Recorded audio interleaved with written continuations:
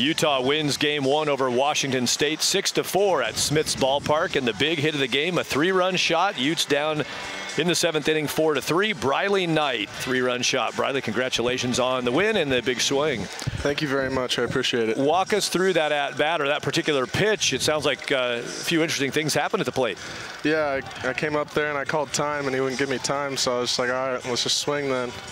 And just change up, left it up, and just gave him my best swing, and ended up being a home run and went ahead. It was an awesome feeling. So guys who wear #1 aren't supposed to do that, but that's knowing your park. Huh? Although I did your game on Tuesday against BYU, and you kind of got the biggest swing against you was a ball measured off just like yours was there down the line. Yeah. So, yeah, it was awesome. I mean, I'm finally glad we get off the schneid, and I think we're rolling now. I think hopefully we got some momentum going into the rest of the weekend and next weekend too. Well, you've had so many of these games where you've blown the lead late. I mean, it's got to be a huge relief just to finally get one and clean up the game. Absolutely. You know, the McLeave, the difference in him today compared to Tuesday was night and day for what he's been.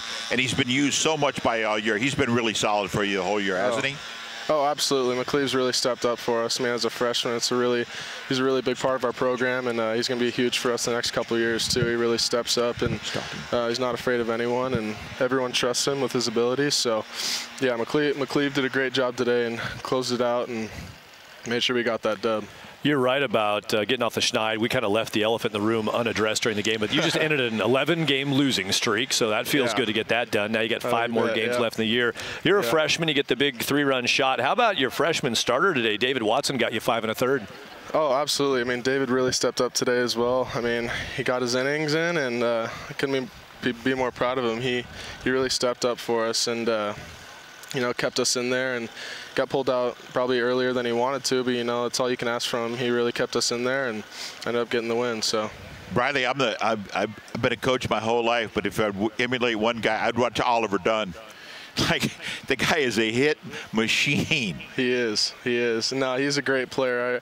I respect Oliver fully. He's going to be he's probably going to get drafted, and I can't wait to watch him in the future. And he's really been a awesome guy to look up to since I've been here. He really does everything right, works his tail off, and yeah, he's really fun to watch. Well, among other people, Briley, who are proud of and happy for you, I'm sure your dad, Brooke, who coaches with the Corvallis Knights, you were a bat boy for those guys growing up. You get the big shot today. Congratulations on the win. Thanks for joining us, Briley. Thank you. Appreciate it, guys.